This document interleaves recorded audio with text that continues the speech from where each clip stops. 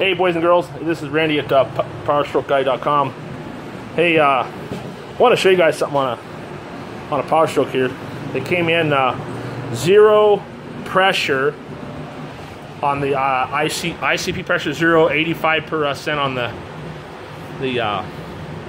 IPR, injection pressure regulator. So it's got a massive leak. We did a high pressure test and it passed. What I'm going to show you is common, but so you guys out there, when you're going, well, now it has no pressure. Normally when they come in, they'll have a little bit of pressure, like 200 pounds when they have a leak. I want to show you what this one did.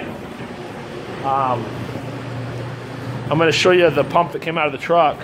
It's got a ball in the side of this pump. It sits right here. There's a ball that goes right in there, okay? You see that hole? So this pump, don't try to fix this. Do not try to fix that by trying to find the ball. I'm going to show you a good pump. You see how they redone this? See that? They threaded it and they put that in there. Okay, this is the updated pump. See the red stuff on there? So you can see that versus the other guy here. Sorry, my camera. So you can see them side by side. See that?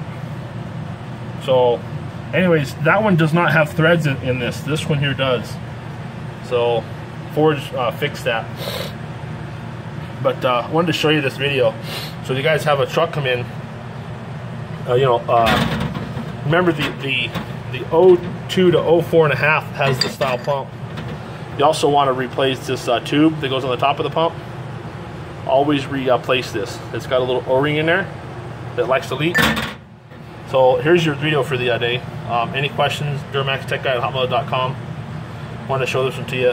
Any questions? Feel free to contact me. I appreciate looking at my video. Thank you very much.